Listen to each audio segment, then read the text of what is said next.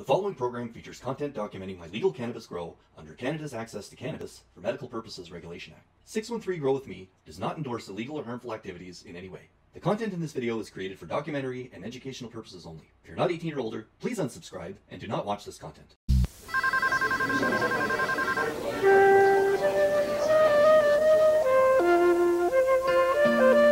It's the taste sensation that's turned round a nation.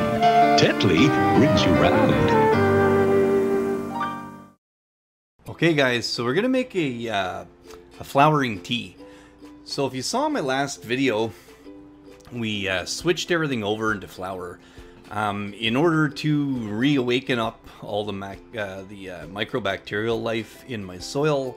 I like to make a tea and brew it up, and it's kind of like an instant dose full of microbes. When you're growing organically, it's important to feed your microbes and keep the soil going. So my tap water to start off, as you can see, is a pH of 7.6. That's a little high. Typically it's around 8, 8.5, but I had a bit of pH down in it. This stuff here is pH down. It's just a really strong acid, and it brings the pH down. A little tiny little driplet is enough to get it down into the range that I want, which is anywhere from 6.5 to 6.9, somewhere around there. I noticed 6.5 to 6.8 is about the sweet spot. Excuse me, but everything from 5.5 up should be fine. Ideally, though, you do want to keep it in the 6 and up range, or 6.2 and up. They say that it's better for the microbial life, and that it protects it from dying. If it gets too acidic, they can die.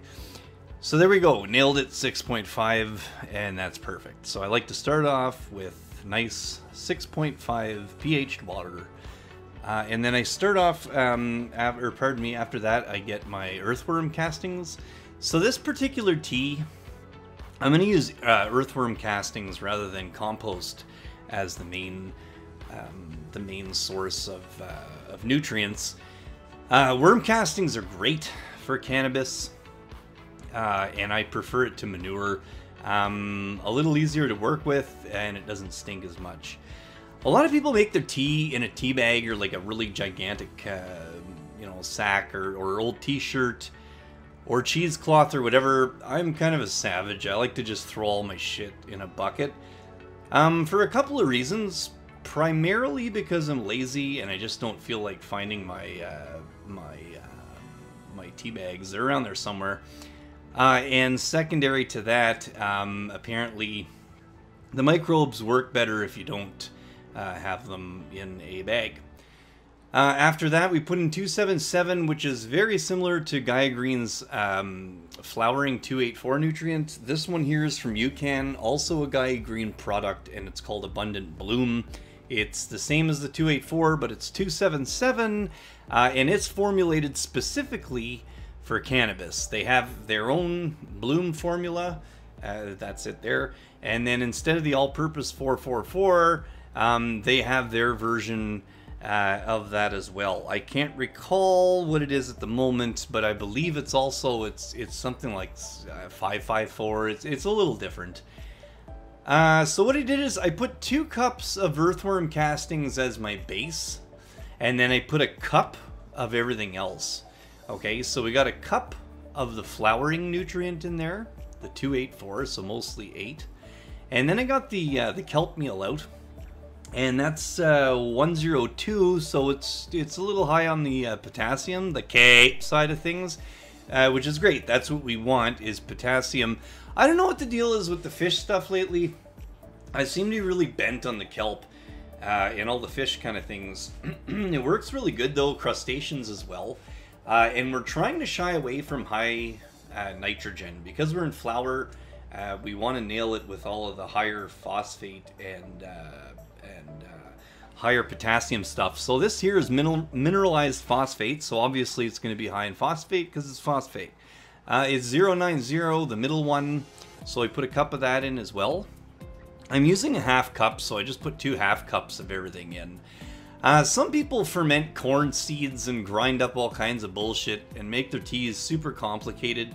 There's all kinds of different recipes and shit online that you can use. Gaia Green pretty much nails it with all of their, you know, pre-made 444, 284 and all that stuff, so it's pretty awesome. And then I also got some Bokashi Plus.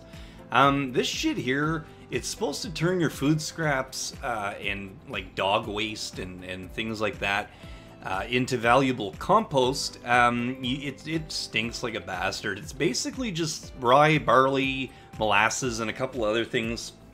It just breaks down and ferments all the bad bacteria, and it creates a good colonization of bacteria for your compost heap. And it's great if you have an outdoor garden. I don't have one anymore, and this is just sitting around, so I figure if it's good for, you know, inoculating microbacteria, I figure it should work in here. So I dumped a good helping of that shit in there as well. And that's pretty much it. After that, you just have to grab... Oh, actually, no, pardon me. One other thing that you want to get is molasses. I use molasses as my sugar or my base for my food. This one here is the Crosby brand. Okay, it says fancy molasses because it's fancy. Get one that's unsulfured. I know that this one's unsulfured, and it's the one that a lot of the lads use there. So I got this one. Apparently, I guess the sulfured version, sulfur isn't good for your microbes, and it kind of fucks them up. So just use unsulfured molasses. And if you're not sure, buy one that says unsulfured. Then some people go with a tablespoon of molasses per feed. Some people go with 2-3 tablespoons. To be honest, I just didn't want to have this in my fridge anymore. So I just squeezed the shit out of it, and there was a lot more in there than I thought. Which is fine, because I just, you know, I just wound up giving it more food. So more food's okay. I imagine there is a diminishing point of returns, and it's probably not going to help after a certain while. But that's fine. So I'm going to say we probably got at least a quarter, if not even a third of a cup of molasses in there. Okay, then you get your little spoon out, you give her a little stir, and holy fuck does that shit stink. Wow. It really smells, man. It smells like armpits and fish assholes, and it's fucking reeks.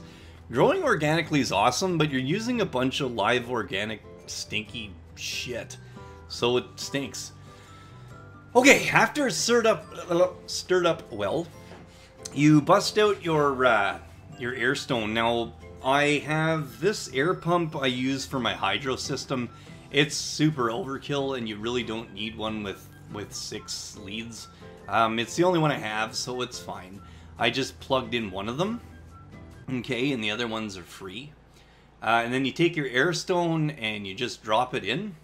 And what'll happen is when you oxygenate the tea, okay, the microbes become alive because of the oxygen, or rather stay alive, and they break down the sugar. So if any of you are like dirty hippies and you make kombucha, it's the same idea, man. When you put your SCOBY in with the kombucha and it eats all the sugar, it's the same idea, except in this case, the oxygen is what feeds the microbes. And the microbes, the same as a SCOBY, which is a symbiotic culture of bacteria, eats them all up, and then you're good to go. So that's it, man. Stay tuned for next time, and we're going to come back in 36 hours, and we'll take a look at the tea, and we'll see where we're at.